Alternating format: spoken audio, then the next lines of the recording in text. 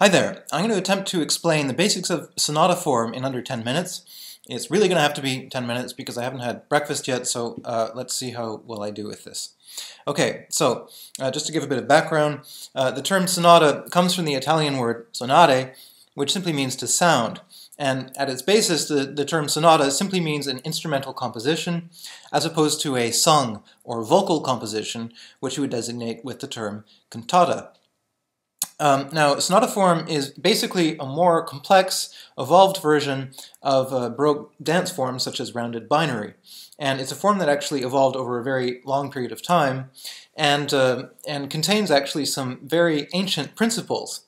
So before we start getting into that, just one important distinction, which is that the term sonata form is not synonymous with the sonata. So for example, there are all sorts of instrumental pieces that are called sonata that might or might not actually employ sonata form. As a quick example, in the 20th century, the German composer Paul Hindemith wrote a long series of instrumental compositions for a solo instrument and piano called sonata. Very few of these are actually real sonatas.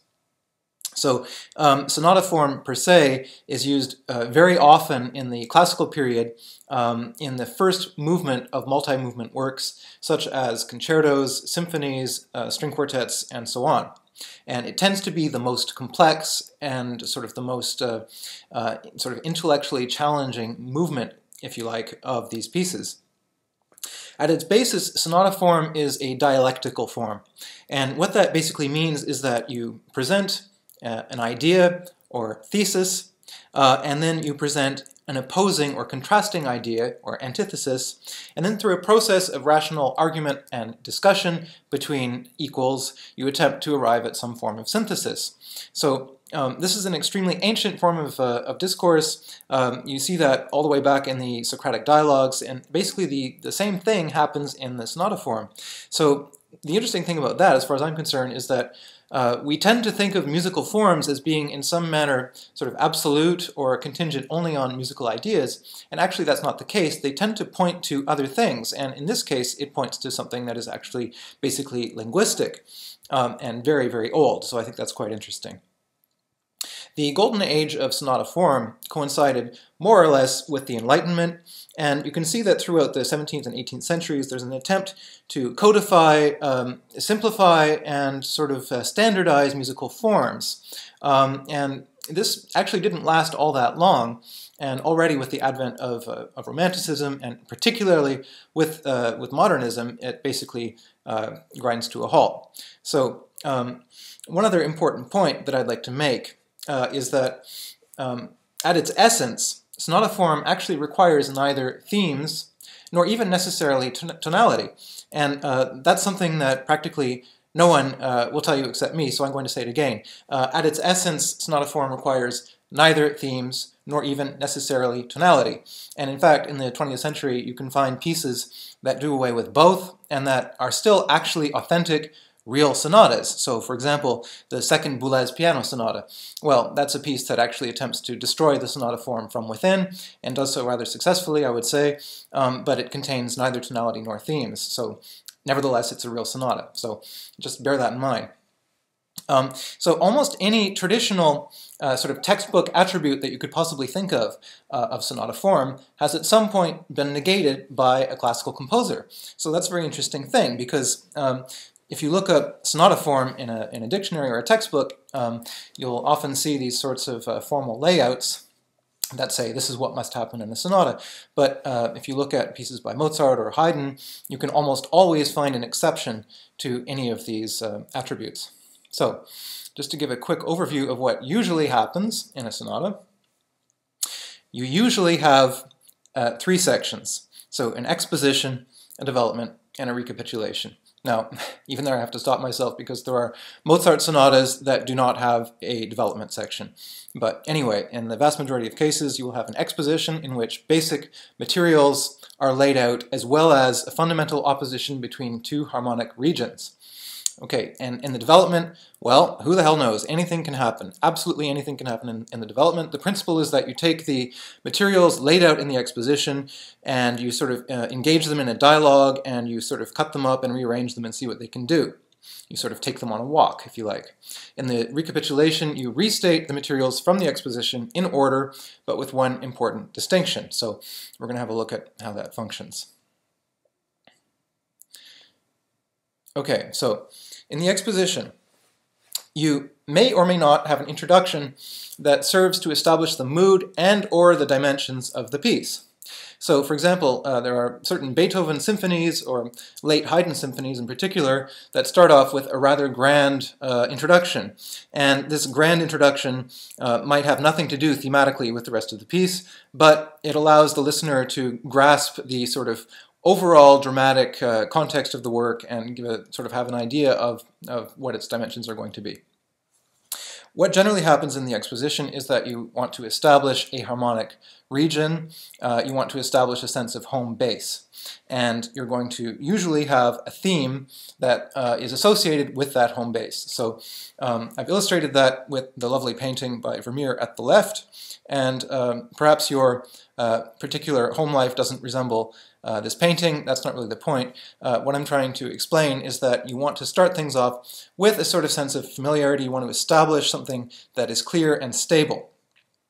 Now, the interesting thing about that is that, of course, we are human beings, and we can't just sort of sit around comfortably drinking wine at home forever. We would be bored out of our skulls. So there's always a sort of grain of, let's say, unease that makes us want to start moving. We want to get out into the world. We don't want to just stay at home forever.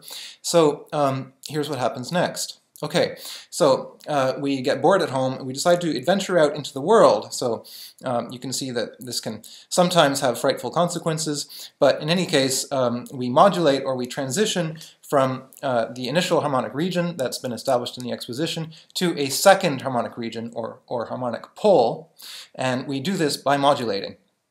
And once we get to this second harmonic region, we often have a second theme that is associated with it. Now, I say often, it's not always the case. So, for example, in a lot of sonata forms by Haydn, for example, you have only one theme. So the theme is stated at the tonic, or the first degree, then you modulate to the dominant, and you hear the same theme again. So sonata form is not necessarily a question of an opposition between two themes. I think it's better to think of it as an opposition between two harmonic regions. So this movement away from our home base creates a tension because we've decided to adventure out into the world. All sorts of strange things can happen, and this creates a sort of a nostalgia because we're aware of the fact that we are no longer at home. We are aware of the fact that it's possible to be at home and that we've chosen not to do so. So this creates a tension that must be resolved over the course of the piece. This exposition, generally speaking, is repeated in full. So the composer will have a double bar line once we've finished with harmonic region B, and we start the process over again. And the reason we do that is to have a sufficient degree of structural redundancy so that we can easily remember the materials that are included in the exposition. This gets very important when we start to move into the development. So, as you can see here, things get rather confusing. In the development, we no longer know which way is up. And what actually happens is that we take elements of the themes or the ideas that were laid out in the exposition, we chop them up, we sort of rearrange them, we recombine them in all sorts of different ways. And what happens is that we are engaging these materials in a sort of dialogue. And we're seeing what they can do. And during this process, different things can happen. New textures can arise. So, for example, we might take fragments of the themes that have already been heard, combine them contrapuntally by means of fugue, for example. There could be a sort of fugal episode in the middle of a development section, or a sort of imitative texture, or you might have purely harmonic textures. All sorts of things can happen. And the other thing that might very well happen in a development section is that you have sort of harmonic sequences that lead you astray from the home base, and sometimes actually quite far astray from the home base. So the more remote you get from the sort of initial starting point, the more complex the piece will tend to be, and the longer it will take to resolve this sort of trajectory. So there's a generalized principle of instability in the development section. So anything basically can happen. Now, In the recapitulation, as I mentioned earlier, we have the restatement of materials from the exposition in the same order. So basically we've returned back home, and hopefully we're older and a little bit wiser from the experience, but there's one major difference from the exposition, which is that whereas in the exposition we had two opposing sort of poles or regions, and we had to modulate in order to get from one to the other, in the recapitulation we stay in the home region the entire time. So for example, if we have two themes in the exposition, and one is sort of on the tonic degree and the other is on the dominant degree, in the recapitulation they will both be heard on the tonic degree. So that is basically the means by which we attempt to resolve these oppositions that have been functioning throughout the piece. So we hear everything in a kind of unified context at the end. And this recapitulation may or may not be followed by an optional coda. The word coda, by the way, just means tail. And the coda is essentially a structurally unnecessary section.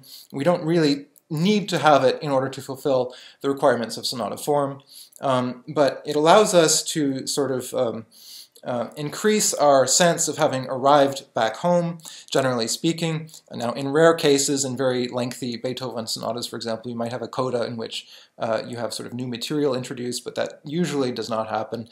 And generally speaking, it's just a sort of way to sort of emphasize this concept of return.